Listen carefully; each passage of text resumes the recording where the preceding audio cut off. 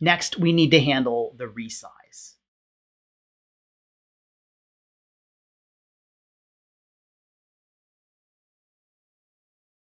So for my implementation of resize if needed, I'm going to keep the load factor between 1/2 and 2.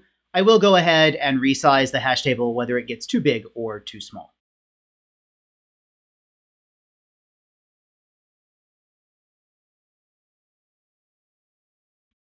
All right, I've sketched out a little bit of the implementation of resize if needed here. I know that I'm going to need to compute the load factor and then do something if it's too big or too small. Let's pause there to write the implementation of the load factor helper function.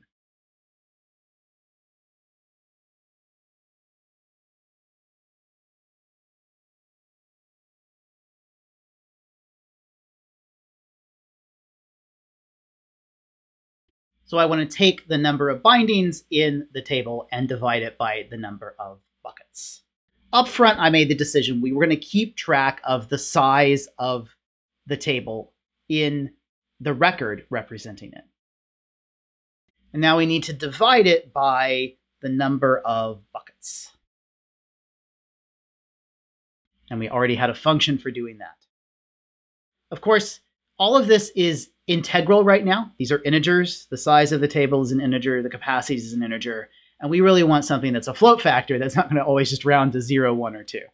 So let's convert all these to floats. And now we'll see that load factor really does give us a float as output. So back down in resize if needed, we've been able to compute the load factor, and we need next to resize the table appropriately in either case.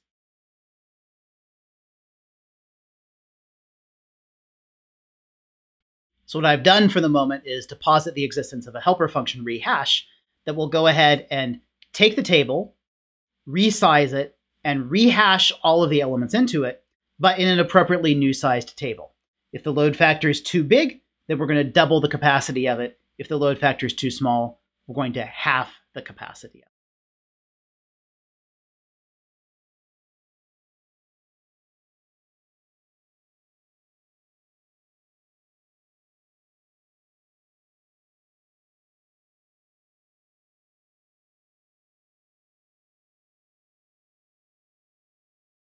Okay, I've written a specification comment for rehash.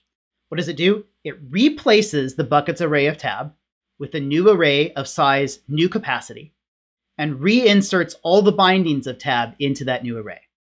In reinserting, it's going to rehash each key that appeared in the original array. And by rehashing it, we're going to take it modulo a different capacity, which means it's not necessarily going to end up in the same bucket. In fact, it's likely to end up in a different bucket.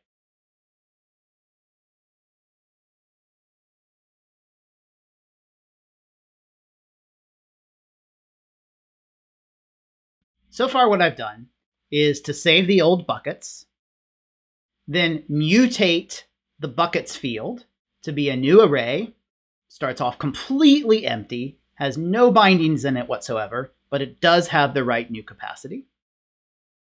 And the next thing I want to do is iterate over all those old buckets and rehash each bucket in that array. So I'm positing a helper function here called rehash bucket that will go through the bucket and reinsert all of the elements from it.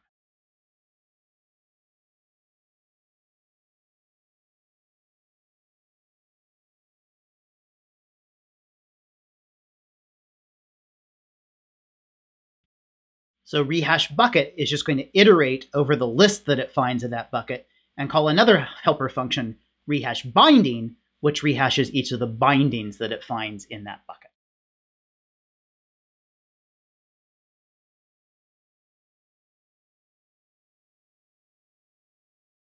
Rehash binding takes any individual binding that it finds in a bucket, which is a key value pair, and reinserts that into the table.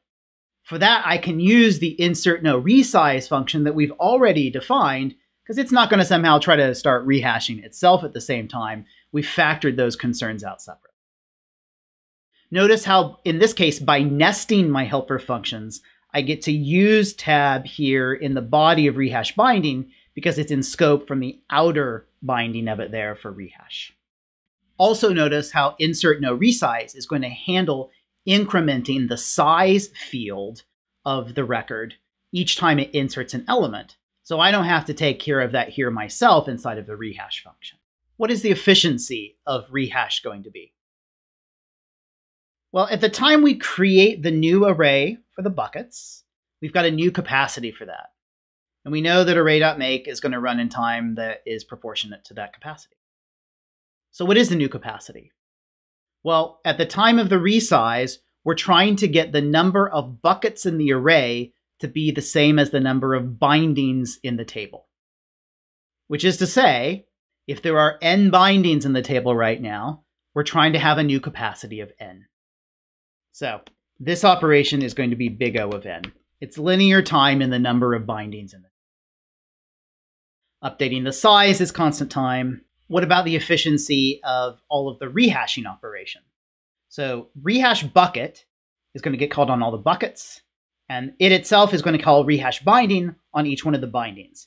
So ultimately, what this line of code does is to call rehash binding once for every binding in the table. What does rehash binding do? It calls insert no resize. Okay, so we've got order in work then being done. One call to rehash binding for every binding in the table, and there are n bindings in the table. And then what was the efficiency of insert no resize? Well, it was big O of L, expected big O of L, which is supposed to be a constant. So this whole thing reduces then to expected linear time, because a linear time multiplied by a constant is still linear. So the efficiency of this is expected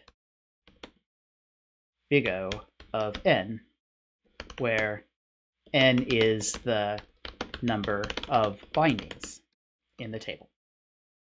And with that, we've completed our implementation of resizing.